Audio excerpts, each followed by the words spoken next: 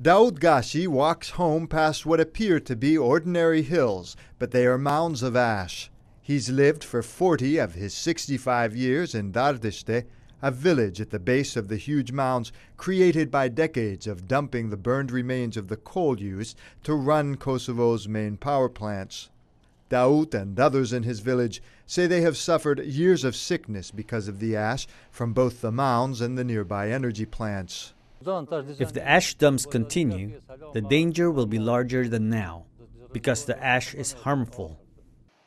Kosovo has a history of poor environmental practices in its energy and mining sectors. It now gets most of its energy from this power plant outside the city of Pristina.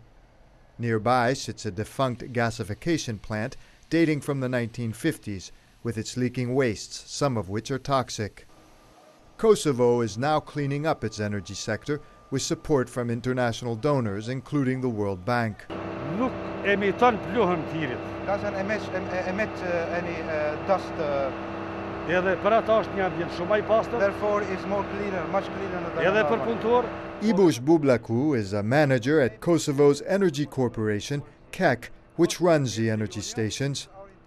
He explains to visitors that KEK has used the international donor finances to limit the amount of ash escaping into the environment through a new system which allows ash to be transported via closed ducts and pipes to an empty mine.